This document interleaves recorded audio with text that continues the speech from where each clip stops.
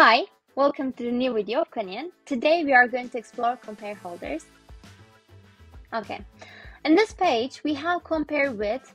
This place is for the projects. We will be writing some projects names over here, and here we have filters. We can narrow our search from here, and from here you can see the main project, and here we can see the compare project.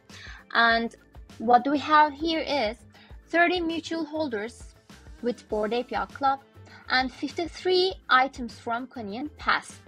These holders, 30 mutual holders, hold 53 items from Coniun Pass. So here we have wallets. For example, this wallet has 6 items from Coniun Pass and 1 item from Bored Ape Yacht Club. This wallet has 3 items from Coniun Pass and 1 item from Bored Ape Yacht Club. We can change the compare project over here, like maybe Ninja Squad. Now in this page we can see 272 mutual holders with Ninja Squad, and these owners has 562 items from Coniun Pass. This wallet has 11 items from Coniun Pass and 4 items from Ninja Squad. And we can just search more projects from here. You can write like whatever you like to check and compare some projects. And from now we can go back and we can just explore next blue chip right now. Now on this page we have blue chip projects listed over here, and we have right now 36 projects listed. And to be in this list you have to have some requirements. Let's check the requirements. Projects over 2 Ethereum floor price and 10K total volume is needed. Now, this is owner count. How many holders does the project has?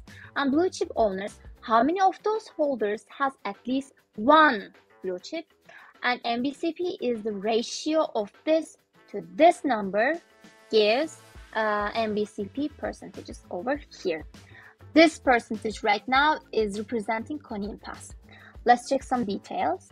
Other deed, for example, we have 237 mutual holders with other deeds, and those holders has 424 NFTs from Coniun Pass. And Clone X, we have 95 mutual holders with Clone X, and these holders has 161 items from Coniun Pass. I would like to add something in here at this point. We have mutual holders number listed over here. You can see these, and the sum of these numbers probably higher than this number. The reason behind this is, for example, we have one person. This one person has other deeds, Project Nano and CloneX NFTs, and this person is counted as one person. Why? We have unique number over here. That is why the number over here is lower than the sum of these numbers.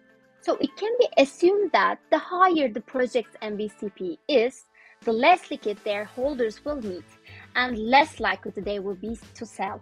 Now I want to show you some other project. For example, we have Carrefour. Now over here we have a 40.92% of NBCP from Carrefour, and we can pass to the PXN. Let's check PXN too.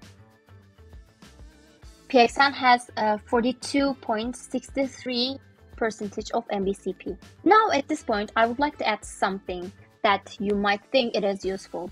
So you can see the NBCP percentage here, but there's a little thing, as some holders might keep their blue chips on their ledger and might not use their ledger on the projects which has low floor price, which cause NBCP percentage to be lower its actual number. For example, when we as Coniun went to the 2 Ethereum floor price, our NBCP score was higher than it is now, because they moved to their ledger. The holders moved to their ledger. So that is why sometimes you should check the floor price too. And now I'm going to make some more videos. Please check, subscribe to our channel, and see you next time. Bye.